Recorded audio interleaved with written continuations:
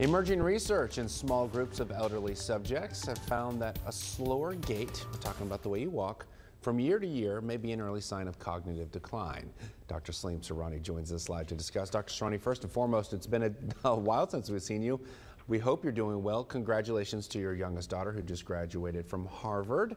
And let's get right to it.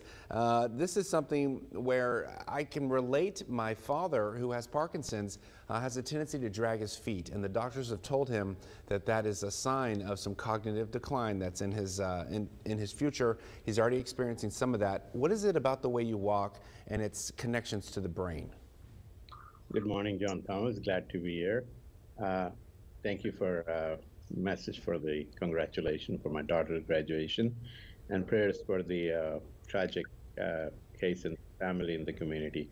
We have seen whenever the people are elderly, they walk very slowly, but we never made a connection that walking slowly may be connected to what we call as a dementia. And what does the study look into is they look into the Americans and Canadians, and they follow them for 7 years, and they looked at it a couple of times a year and see how they walk. And we know that when we get elderly, we walk slowly, and the purpose is that, your coordination may not be good, and you don't want to fall down, so sometimes you walk slowly, you get a cane or a support. What they found was that those people who are walking slowly, one of the portion of the brain in the side region, what we call a hippocampus, it actually started shrinking. The people who had a small hippocampus, they were walking slowly, and what they found was 20% of the people had a cognitive impairment.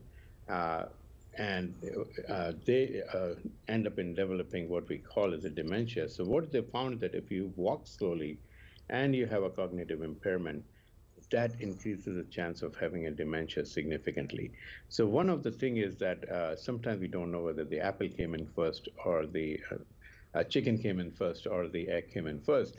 Whether we were walking slowly, that lead to the hippocampus shrinking, or the hippocampus shrink and we were walking slowly. But what we found was that there are certain things, if we do it in the early part of the life and even in the later part, that make the hippocampus bigger, and that is kind of aerobic exercises, whether you're doing swimming, biking, elliptical, treadmill, those all help you to have a bigger hippocampus and a better gait.